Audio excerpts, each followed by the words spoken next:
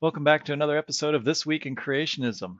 This is episode number 11, recorded on November 1st, 2021. My name's Joel Duff, and I take a look at the headlines in creationism from the past week. Today we have snails, slugs, and semi-slugs, forests and the ice ages, and take a look at a couple Ken Ham tweets, among a few other items. So turning right to snails and slugs. This article published on Answers in Genesis website this week. Snails and slugs, a perfect evolutionary transition? Question mark. Here's the title of the article. Snails, slugs, and semi-slugs. That's actually the more complete title now. A perfect evolutionary transition.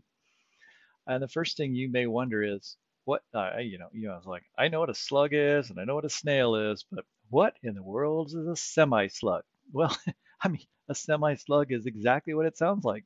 It's not exactly a slug, but it's not really a snail either. It's something that feels like something in between because it does have a conical shell usually, but it's not large enough to contain the whole organism, and so it can't hide completely within it. So it's kind of like a reduced snail home, or you can think of it as a slug carrying around a little bit of a snail home. Um, and so if you look at it, you go like, that you could imagine that's a transitionary stage between a snail and a slug. Historically, there are a lot more snails than there are slugs, and there are, as we're going to see, hundreds of families of snails, and there aren't nearly as many different kinds of slugs.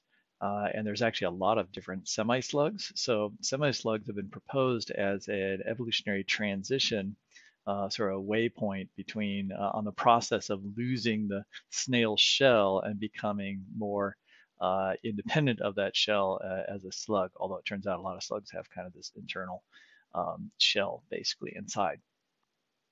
All right, and that's exactly what this article is about. This particular author found a popular article talking about this process of how semi-slugs are a transition stage, and how at least a dozen times in evolutionary history it's proposed that snails have lost their shells and to become various lineages of slugs. Yeah, first of all, I want to say something about Harry F. Sanders III, the author of this article. I've mentioned him before, previous YouTube video. I talked about, I had this YouTube called Who Wrote This? And I looked at the common practice of publishing articles under pseudonyms in creationist literature. And Harry F. Sanders is probably one of the most prolific, along with John Woodmarap, as a pseudonym. And This is at least maybe the 40th article that Harry F. Sanders has published on the Answers in Genesis website. He, or I guess it could be a she, has written on a number of different topics. And here we go with slugs and semi-slugs. Ultimately, Harry Sanders' conclusion is that snails and slugs are different things, and semi-slugs themselves are also different things. In other words, they're different created kinds. He argues that the complexity of a snail versus the different complexity of a slug doesn't allow the two to transition from one to another, effectively saying that they are significantly different, and therefore they can't one can't become the other, so therefore they're different kinds of organisms, and therefore God created those kinds separately. And then possibly semi-slugs are their individual own kind of thing. And if that's the case, then semi-slugs are not a transitional form from snails into slugs.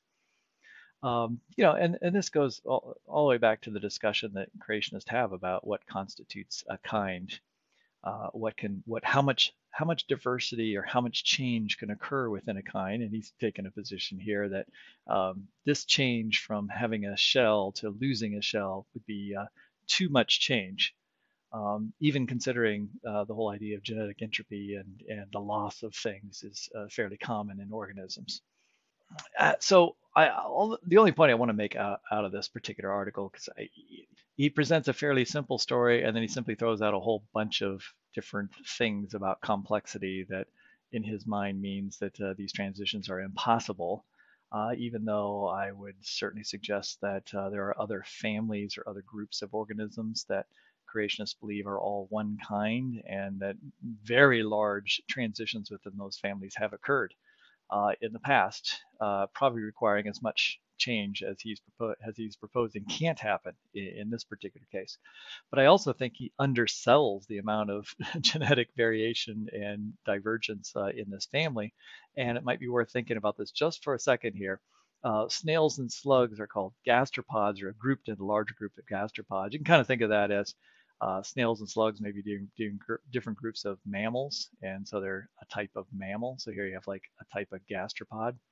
But look at this, there's 721 living and extinct families of snails and slugs that have been identified by scientists. So if remember, a family is a grouping of species and genera or groups of species that are similar to one another, have enough similar features that they're put in the same family. So kind of like canines and felines and the bear family and so forth, and mammals. 721. There's only 200, I can't remember if it's 125 or 225 families of mammals. So that's a lot of different kinds of snails, right? Now you just use the word kinds of snails. And that's what I think creationists actually have to think of these as, is 721 different kinds of snails and slugs, representing 85 to 120,000 named species, depending on how you define a species. But there's likely a lot more that haven't been named. So, think of at least 200,000 different species have been named. And we don't even know how many are extinct things that we don't identify from the fossil record, because there's not the greatest fossil record, obviously, of slugs. But also think about this. There are marine snails and there are terrestrial snails. There are snails that live in freshwater aquatic places. Often they're in the same family. And then there's marine water snails. There are marine slugs, and there are freshwater slugs, and there are terrestrial slugs. There are some families of slugs and snails that include members that live in two of these different locations, and so represent quite a bit of variation in terms of their habitat, which obviously must represent a lot of genetic variation, and yet they can live in those two different environments. But they're still so distinct from other groups of snails and slugs, they're put into separate families. There are a couple families that include snails and slugs in them, which is highly suggestive of the idea that the two are related to each other. Now, if this author is right and that snails and slugs can't possibly share a common ancestor, then those families, and there aren't many of them, but those families that have semi-slugs in them and slugs, or semi-slugs and snails, he would have to, or he or she would have to argue that those are not in the same family, but they must be separate families, and divide them even further than the 721 and say that God created 721 plus a bunch more separate groups of things that we collectively call snails and slugs, but are each as different from each other as any other, like a cat and a dog are, right? So thousands of semi-slugs species, and many of them are in other families of snails. So if semi-slugs are not separately created, or are separately created, then again, all those would have to be separated out of those families and said to be different. I took a look at a couple phylogenetic trees to look at like genetic relatedness, and there are some semi-slugs that are fairly similar to other snails. And so it seems very reasonable to say that snails can partially lose their ability to completely contain themselves inside of a shell, and become what are called semi-slugs, although maybe you call them semi-snails at that point, right? Okay, anyway, that's snails and slugs. I think that is going to be a fairly complicated story with respect to biblical kinds and like how they're preserved and so forth. Okay, let's go to Institute for Creation Research, see what they're up to. Yeah, a couple articles here. Did the Earth tilt during the flood? There was a recent publication that suggested that long ago, very long ago, hundreds of millions of years ago, that it was possible that the Earth was actually tipped on its axis. Um, and the evidence for that is rather, I'll say it's a little bit flimsy. And I agree with this particular article where they say it's pretty flimsy. Although in the end they say if it happened, that's not a problem because maybe something happened during the flood, right? This article wasn't a huge deal. This other thing here, does the universe look old? All right, this is a common, I think they write something with that title, and probably every creationist organization does, pretty much writes an article of a very similar ilk every 6 months or so. Does the universe look old? Yeah, they go through some of the standard arguments about how, well, look at the Pluto surface. That doesn't look like it's billions of years old. It's been reshaped within the past, 100,000 years or a million years. Or look at the rings of Saturn. And, even scientists say that they're not as old as the solar system and that they're much younger. And so does the universe look old? Well, no, there are parts of it that look quite young. Of course, quite young sometimes is still 100,000, 100 million years, maybe half a billion years. Um, what none of these little things look like, though, is none of them look like they're 6,000 years old. But it's just a way of saying, oh, well, look, yeah, everything isn't 6 billion years old. And if something's younger looking, then, maybe scientists are wrong about the age of the universe. And so um, maybe it's only 6,000 years old. it's like that's going pretty far, in the other direction. But it's just casting doubt on what scientists have said. And sure, scientists looked at Saturn originally and thought that everything about that planet was very old. But now we know that it's very likely the rings are much, much younger than the planet itself. But that doesn't mean that the solar system can't be old just because parts of it are young, right? There are new things in the solar system. There are changes that occur. Change and dramatic changes that occur. Uh, they're allowed. That is allowed to happen. Okay, what I wanted to get to was this one here. African forest evidence fits flood ice age model. And if we read the text here, we see that scientists have found genetic evidence suggesting that legume trees emerged from separate African tree populations during the Ice Age. During the Ice Age, these tree populations emerged very, very quickly. And the thing they're going to emphasize is that there's several different species of legumes, and then even within those species, there's genetic diversity that is distributed in not random ways, all right? So that there are subgroups of species in different parts of Africa. And to them, they're saying, like, look at all this genetic diversity, these different species and these subpopulations that have all developed because of the Ice Age, right? And the Ice Age wasn't that long ago, so organisms can change quickly. And guess what? We believe that there was an Ice Age after the flood.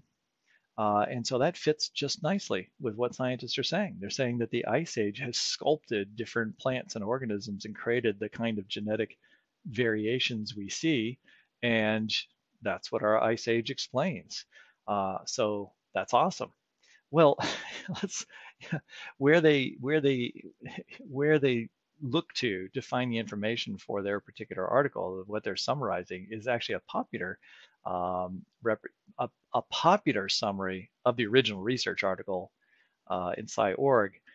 This one, DNA reveals how ice ages affected African forests. Now, first thing I'm going to point out here is ages, whereas over here, during the ice age, very clearly indicating singular.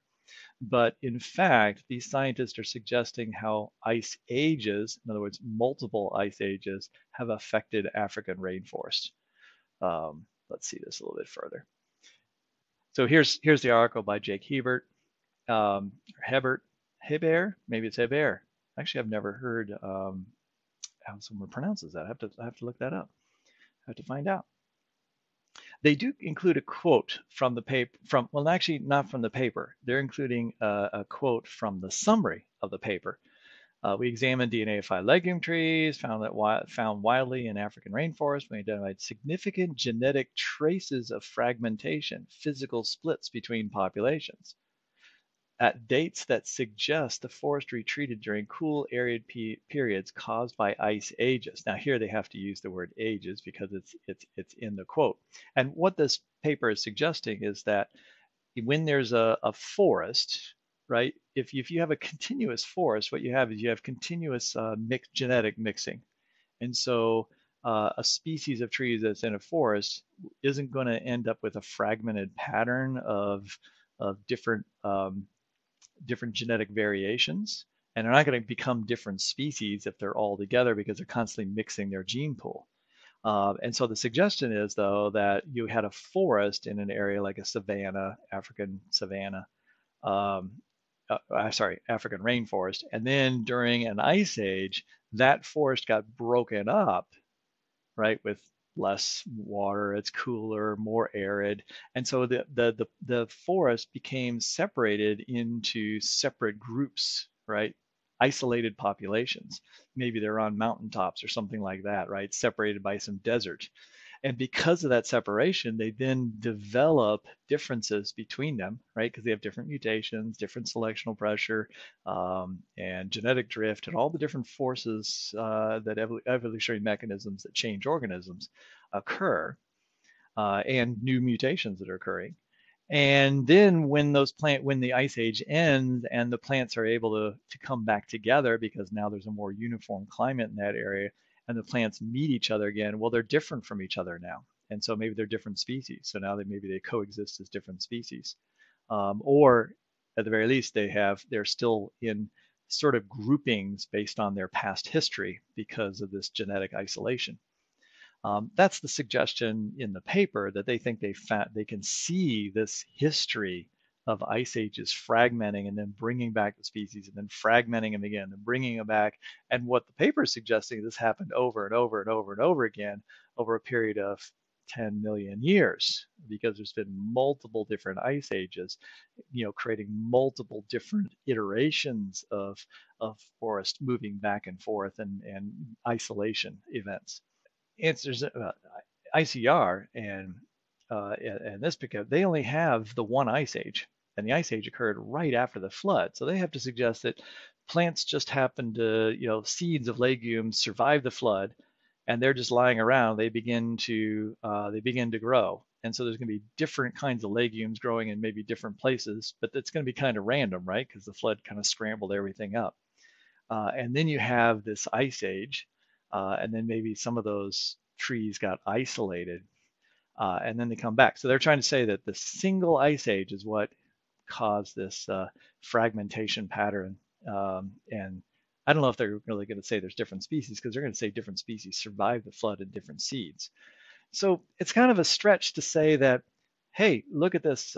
This paper, these scientists are finding this pattern, and we can show how this pattern exists with this single ice age, except they're not really showing that. They're just implying that this single ice age could somehow do the same thing. And I can tell you, looking at the original paper, it doesn't seem to make a whole lot of sense. Actually, I'm going to skip down to the bottom here, because here's their summary. Once again, we see that biblical creation, with its short time scale and global flood, rather than being an embarrassment or problem for which Christians need to sheepishly apologize, it's the key to making sense of Earth history. Well, there's not much in here that suggests that they're able to explain this data any better. In fact, the original paper, here's the original paper. The original paper talks about all these dispersal events and the time you're going to need in between all these different ice ages, and it shows the amount of genetic divergence that has occurred, which is going to include needing a lot of mutations and a lot of natural selection happening on. All that data, I look at that and I say that does not fit a single ice age recent event at all. If anything, this particular data should be a severe challenge to the creationist model, and yet somehow they just kind of conclude that our model actually, rather than being an embarrassment, which I think actually is a problem, it's the key to making sense of Earth history. There's nothing that's providing any kind of solution here, really. So I don't know how you can say it's the key. It's just kind of like this line you add at the end of almost every article saying, oh, we said all this stuff, and then look at that. Our model is better, is what that pretty much amounts to. Okay, Ken Ham tweets. Ken Ham tweets a lot. And the thing I'll say about Ken Ham's tweets is that if I periodically I've done this, I've gone through and I've just added up like all of his tweets. I look at it like the past 100 tweets, and I'll just mark down, does this tweet have anything to do with science or creation science, or even uh, anything having to do with the flood or biblical models of creation? And then what is other stuff? Usually some kind of a commentary on social issues. And it's pretty much at one time, about I'll say 7 or 8 years ago, um, it was almost an even split. Um, but now it's more like 9 to 1. Nine social issues and one, and sometimes much less than that, depending on which survey, which random sampling of 100 I do at which time. It's less than one of science stories. So here's some typical stuff, and I just grabbed a couple things. So here he's pointing out, now this actually does involve science, but it's not really, it's not actually a science story. So I wouldn't count this as science, right? He's linking to a science story. Scientists discover prehistoric girl in Indonesia. And this actually was a very interesting story about some genetics they did in this particular case. But he doesn't mention any of that. He just notes that the title says prehistoric. Well, how do they know this was female? Maybe she identified as a male. You see the implication here. It's all about gender identity, saying, well, if anthropologists can identify male and female, then why is it that we can't, be clear about what male and female is today? And that for Ken Ham, that's something that's on his mind constantly, and he's constantly trying to, I'll say, create sort of the culture war mentality and attitude in his followers. How about over here? This is another really common one, and this is kind of a repeated theme over and over again. What do all these compromise positions, so again, likes to call anything that's not his view a compromise view on Genesis, have in common? Answer: trying to fit in supposed million years into the Bible. Millions of years belief is part of the religion of evolution. Again, as evolution is a religion, attempted to justify rejecting God. Right? Essentially saying that anybody holding any position is ultimately trying to reject God. Do not add to his words. Now, he is adding to his words through, like articles on the Ice Age and fitting all this stuff in, which is not explicitly in the Bible or barely even inferred in the Bible. Well, we can't ultimately save the earth as God will judge it by fire one day in the future. And then quote 2 Peter 3:10. Well, now 2 Peter 3:10 is highly contentious, highly debated verse in the Bible in terms of what it exactly means to be judged by fire. Man was given dominion over the earth to use it for man's good and God's glory. But if people reject the flood of Noah's day and the ice age it generated, oh, here we go. And the ice age it generated, right? As if this is like, he's teaching what the Bible is saying, like this, or I call that adding to the Bible right there, that he's adding on this, like, you have to believe in the flood, but you also better believe in this ice age that the flood generated. Well, even if there was an ice age mentioned in the Bible after the flood, how would you know that the flood actually generated it? Right? That's something that he has inferred that is not explicitly commanded or directed or talked about in the Bible. They will not understand the significant climate change that has gone on for 4,300 years. Now, see, if the ice age could happen so quickly, just 4,300 years ago. That shows that the world really can change very, very rapidly. But obviously, that ice age wasn't caused by man, right? Right, by anthropogenic carbon dioxide, right? That was caused by the flood. Although technically, I guess, right, the flood was caused by man, but he's saying like physically the flood caused that ice age, not man's pollution of the earth. And then he goes on to say, yes, now the whole creation groans because of the effects of sin and the flood and the ice age. Right, again, adding on this ice age, right? The effects of the flood and the ice age, we're still feeling the effects of that. But Noah promised, while the earth remains, seedtime and harvest, cold and heat, summer and winter, day and night shall not cease. Now, what he's implying here is that, and he's tweeted many other people about this, that, oh, see, the global warming and climate change people say that the climate is warming and that it's going to, wipe out lots of different organisms and change, completely change the surface of the world. And he's kind of implying here that, well, if you look at Romans 8:22, it says that God promised Noah that there would be seed time and harvest, as long as the earth remains, right? Cold and heat, right? It's not all just going to be hot. There's actually going to be cold and heat. I'm sorry, but